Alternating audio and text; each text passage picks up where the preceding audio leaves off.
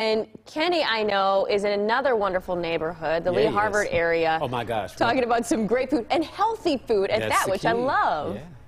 What's up, Kenny? Yeah, naturally. Yeah, Wayne. Yeah, naturally. An awesome place here. Lee Harvard is really going through a resurgence, which we like to see. One of the brand spanking new progressive businesses here is Todd's. It's called Clean Eating. Good to see you, Todd. Thanks for having me, Kenny. All right. So what do you have here? These are some of our smoothies, Kenny, that we have with a variety of flavors and fruits. This is the Money Green smoothie. Okay. Yeah, full of kale, kiwi, spinach, apples. This is what we call the Purple Healer. Okay. Blackberries, blueberries, purple cabbage. Wow. This is the Sunny Morning, peaches, papayas, oranges. And this is the Berry Bonanza, strawberries, blackberries, raspberries. All of them are full of antioxidants, yeah. Good for your skin, good for everything to get you going in the morning. But wait, there's more. Let's go in the back, Todd. So we're going to come back here into your kitchen.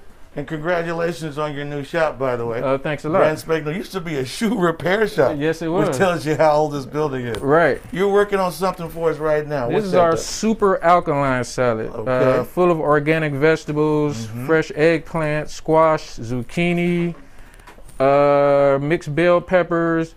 You can mix and match any vegetables that we have in stock. Right. You just throw it all in the salad and it's real good for you. Yeah. Now, Todd, there's certain, in urban neighborhoods, there's food deserts that are pretty prevalent.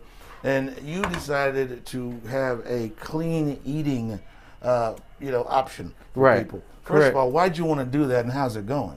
Well, it's going good, Kenny. I can't complain. The neighborhood is very supportive of what we're trying to do. So during the pandemic, as every restaurant owner knows, everything got slow. Right. But the community has been really putting their foot down and helping everybody out in the community. And as you're chopping up this salad and getting it ready, what are some of the other things on your healthy menu? Well, we have plant-based burgers, plant-based vegetarian wraps, plant-based paninis, sandwiches, but everything on the menu is totally different, totally new, totally exciting. And you said it was really important for you to have fresh, healthy food. Fresh, healthy food, Kenny. Because there's no alternative. You said it's kind of hard to educate people. Right. Yeah, you can buy a veggie burger from me for $8. For $8, or you can go down and get 7,000 McNuggets. McNuggets for $1. How hard is it to really educate people? Look, this is something that's really good for you. Information is the key. Right. So it's you have to somehow try to run the business and try to inform the customers of the food and what they're eating. But everything is going good, man. I can't complain. Now, you worked on some soup this morning before we got here. Let's take a look at this as we wrap up. What do you have here? Now, this is not any other soup. This is the world famous chicken noodle soup. Oh, boy, look at that. Oh, world famous, full of spinach, carrots, celery, onions.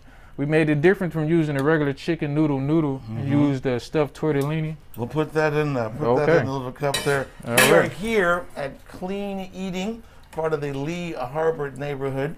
And we're talking about the Eat Explore CLE, 17 different neighborhoods over 17 weeks. Wow. Congratulations to Todd on his new business. Show the camera that, Todd, so they can see.